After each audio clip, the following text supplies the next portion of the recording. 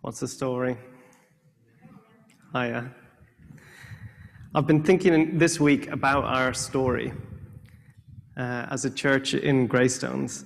And I remember when we moved from Bray and we got this land and we built this building.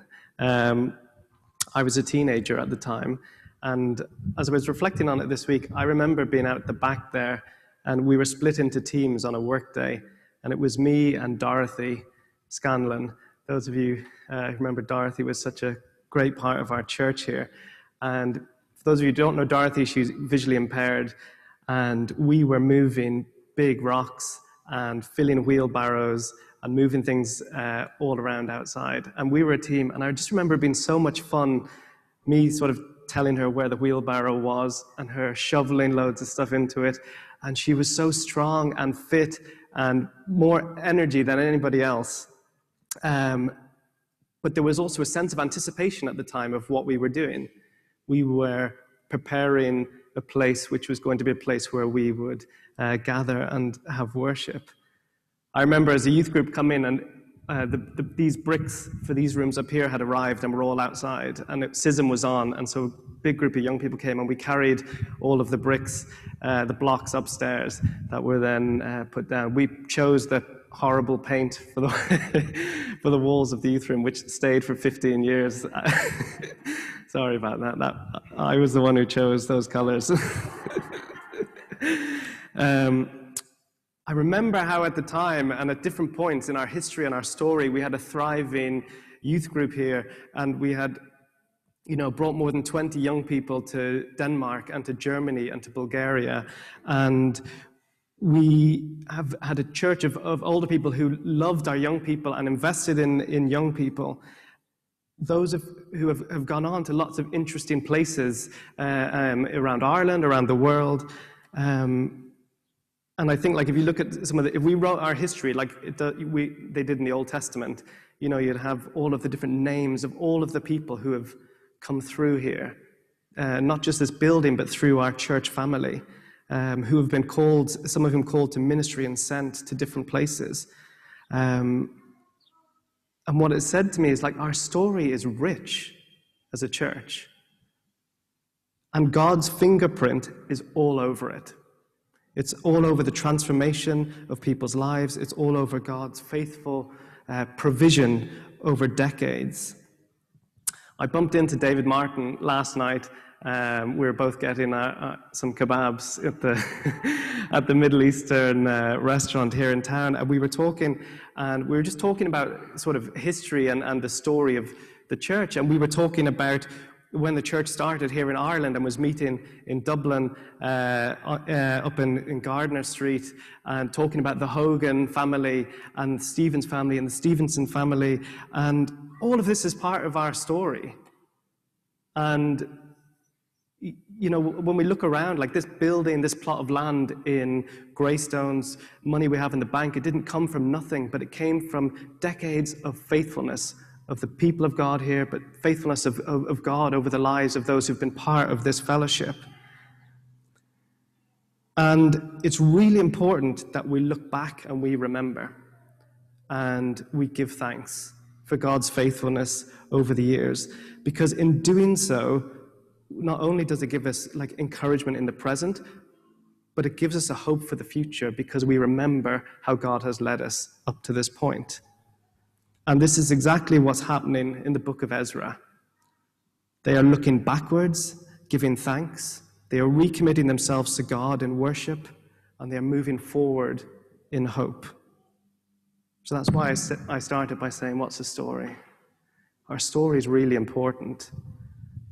And our story has living pillars in it.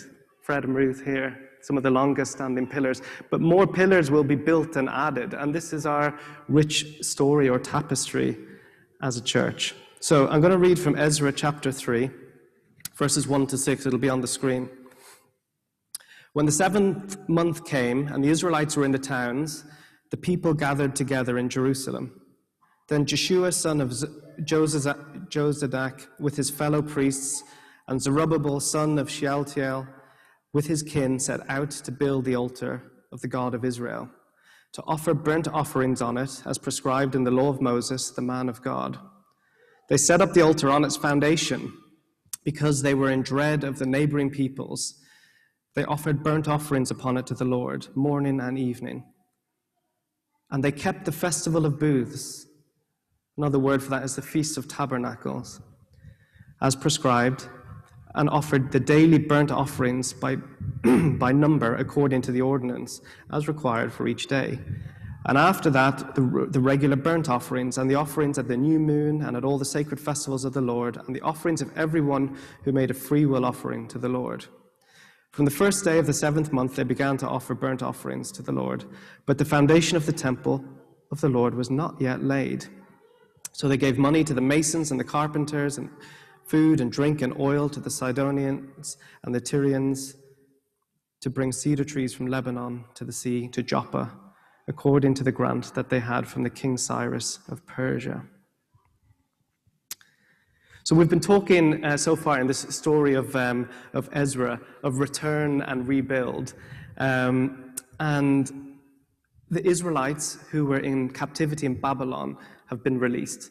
With the approval and the goodwill of King Cyrus, he has given them back the plunder that was stolen from the people of Israel, and they are sent backwards to Jerusalem with the intention to rebuild the city and to rebuild the temple.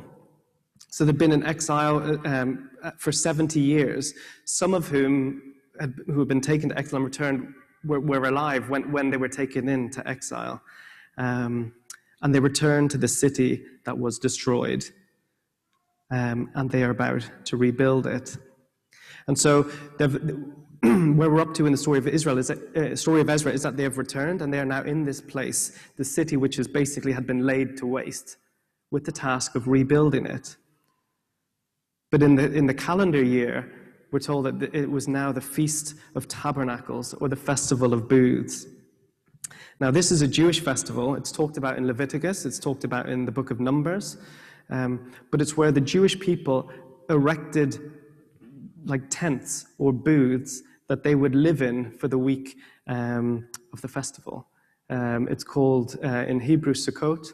And maybe if you go, so when we used to live in Jerusalem, we would go there, and you would see that every Jewish family would build a booth in their house, a sukkah in their garden. Would be if in the city, would maybe on their balcony in their apartment or in the garden at the back. But the point was, for the week of the festival, people would actually live in a booth or a tent. And the idea was that they would remember the time that the Israelites were in the wilderness. So when Moses and God had brought them out of Egypt, they wandered in the desert for 40 years in the wilderness, and this, like spending time in these booths, was a way of remembering the simplicity, the complete reliance on God. But it was like a dramatic reenactment of their own story. It's a really cool festival and brilliant for kids, because they will sleep in the booth and eat their meals in the booth and read scripture in the booth and do all of these things in their little tents. And so it's this festival that's going on when the people of Israel have returned to Jerusalem. And it's probably an especially evocative one for them, because they've just been living in another exile, in another captivity. Now they've returned. They were probably staying in tents along the way, and maybe even Jerusalem right now, they're living in tents because they have to. But they're celebrating God's faithfulness and God's the tabernacling with them. It would have been a really special Feast of Tabernacles or Festival of Booths. And so they tell the story. But the first thing that they do when they've got all of these tasks ahead of them, all of these dreams, all of these intentions to build the temple, they've brought all of these resources with them. The first thing they do is they build an altar and they worship. They don't erect the walls, they don't start planting crops, they don't start doing all of these different things. But they find where the altar is supposed to be, where the altar used to be in the old temple before it was destroyed, and they reconstruct the altar there, and they worship God. The altar was used for physical sacrifices, of course, back in those times. The altar was the place where in Exodus God had promised to meet with the people of God and to cleanse sin. But on their return, on their dream of this new future in Jerusalem, the first port of call was worship. And they do that through reenacting the story of the wilderness, through living in these sukkah, through sacrifice and burnt offerings. And the reason is that worship is the heartbeat of the people of God. Worship is the core of their identity. Confession, like we did today, sacrifice, reading of Scripture, retelling of God's deeds throughout history, it shapes them as a people as it shapes us. It's a time of looking back for the people of Israel, but also a time of looking forward. They're sitting in a city full of ruins. It needs to be rebuilt. They need to plan and mobilize and get things ready. But first things first, they build an altar and they worship Yahweh.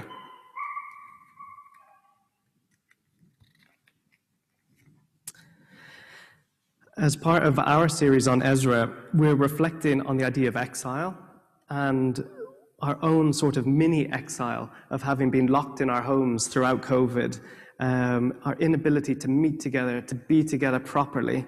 And we're beginning to come out of that now. And so there's just lots of sort of echoes of these stories of returning. But there's another layer in here because as a church leadership, the church board and others are looking at what are we going to do with our building here? And what are we doing with the future of the church? How do we make this building into something better that will to better serve the local community, a place of welcome, of nurture, of support, of hospitality? These are the discussions that are going on with the church board, and there's excitement about what's possible. But first, we worship. Because this is the heartbeat of the church, not the building. Although the building, I personally am excited about doing something different. I think it will be really good for us, and I think we have the possibility to do something really special. But it's not the building where we find connection with God. It's through worship. That's the heartbeat. The story of Ezra reminds us to look back at the stories of which we are a part. And we're a part of this biblical story, this story of God's faithfulness to the people of Israel in the wilderness, their release from captivity. It's not just their story. That's actually our story now as well, because we have been grafted in, as Paul, to use the language that Paul would. We join them. This is our story of what God has done in history. And so we're part of the biblical story. We're also part of the story of this local church in Greystones. This is our story, and it's not yet finished. And we have our own personal stories too, each of us, of our own returning from exile, our personal times in the wilderness, our own stories of rescue and redemption. It's important that we look back and we remember these and we give thanks for them, because those things give us hope now and hope for the future. I wish we could take communion today. I'm not sure when we can start taking communion again, because in our own Christian tradition, that is our own dramatic reenactment of the story, because we physically eat bread and wine and we tell the story of God's redeeming work in the world through a broken body and a life poured out. Hopefully we'll be having communion together soon. But in closing, I want to return back to the Feast of Tabernacles, because it's mentioned once in the Gospels, this feast. It's mentioned in John's Gospel. And Jesus goes to Jerusalem for the Feast of Tabernacles. I feel like every time I've spoken the last few weeks, I've gotten one of the big Jewish festivals, like whether it's Passover or Pentecost. But there were 3 big pilgrimage festivals, and the Feast of Tabernacles was the 3rd one. And there were lots of rituals that would go on during that week, during the feast. But one of them, which is really interesting, was the water libation, which is where they would go down to the pool of Siloam, the priests, and they would take water from the pool of Siloam, and they would bring it up to the temple, up the hill to the temple, up the steps, and they would pour it on the altar. And it was a way of giving an offering and praying for good rains that would provide food and all that was needed for the people of Israel. But it was a very important part of the Feast of Tabernacles, was the water libation. But in the book of John, chapter 7, we read, "On the last and greatest day of the festival, Jesus stood up and said in a loud voice, 'Let anyone who is thirsty come to me and drink. Whoever believes in me, as Scripture has said, rivers of living water will flow from within them.'" As we talk about a lot with the Old Testament, everything is building and building, and it's building towards Jesus, who is the fulfillment of so much of the promise in the Old Testament. And this water that would have been poured on the altar in hope and anticipation, Jesus says, "Come to me and drink and be filled with living water." And that invitation is still there for whoever is thirsty. Come and drink. So as we continue to return and rebuild, as we emerge out of COVID-19, our mini exile, let us remember our first port of call, like Ezra and the others. We worship. We worship together. And as we think about the future and all of its possibilities, let's remember the story of God of which we're all a part, the story that comes before us. And as they actually sing later on in Ezra chapter 3, when they lay the foundation of the temple, everyone is singing in praise, for he is good and his steadfast love endures forever. Amen.